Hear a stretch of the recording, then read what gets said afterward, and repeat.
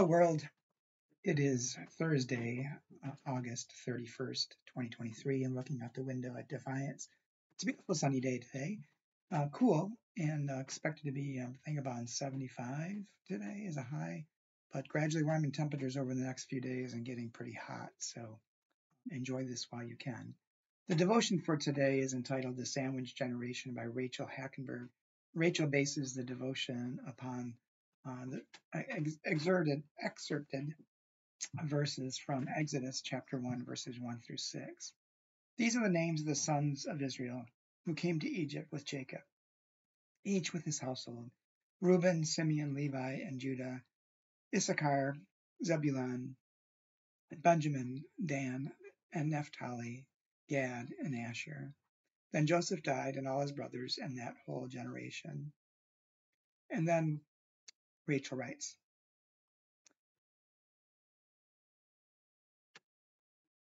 the generation of Joseph, all the children born to Jacob, migrated from Canaan to Egypt to save their lives from the ravages of famine.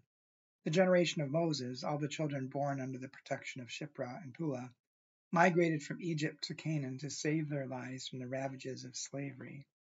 The generations between Joseph and Moses, however, all those children born into the ruthless world of Pharaoh without God's reprieve, they were the sandwich generation of ancient Israel in Egypt. They were the ones trapped in limbo between the starry dreams of Joseph and the fiery visions of Moses. They were the ones who stepped in to relieve their elders from the whips of overseers, who hid their babies from the spears of soldiers. They were the ones who groaned through the day and were too tired to dream in the night. The sandwich generation, the ones who live pinched between others' dreams and others' needs. The ones whose work is survival in the meantime, a heart-wrenching task, an exhausting and unglamorous state where mercies are few and far between. But the work of survival is a pursuit no less holy than the pursuit of a dream, even if it lacks the glamour of stars and burning bushes. It is the work of being rooted to a wellspring that drought cannot drain. It is the work of holding faith over cynicism, joy over withdrawal, compassion over fear. It is hard work, but it is not without good news. And Rachel's prayer. For the ease of the weary, for the strength of the surviving, for the reprieve of the sandwiched, we pray to the one who listens. Amen. Well, for me, this devotion brought to mind all those people who struggle with their lives in ways that most of us, speaking for myself, I guess, can't even imagine.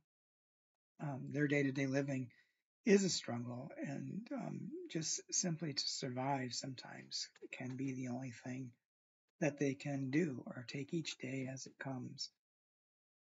Many of those people work hard to ensure that their children and their children will have a better life and won't go through the hardships that they've gone through.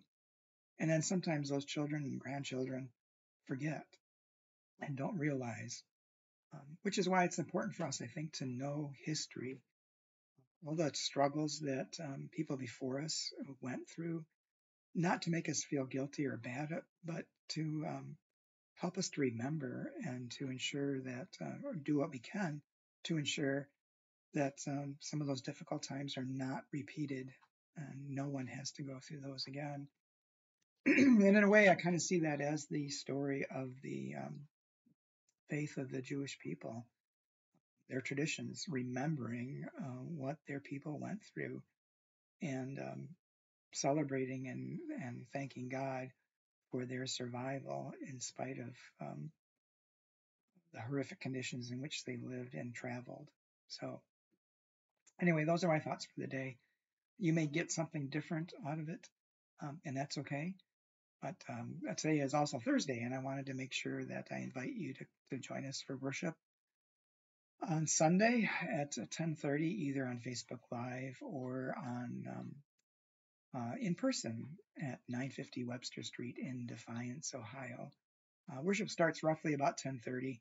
Some music starts about 10:15. Announcements are about 10:27, and as soon as the announcements are over, we begin our worship. And it's always recorded and posted both on our Facebook page and our YouTube channel. So If you don't have time at 10:30, you can always join us later and participate via the recorded service.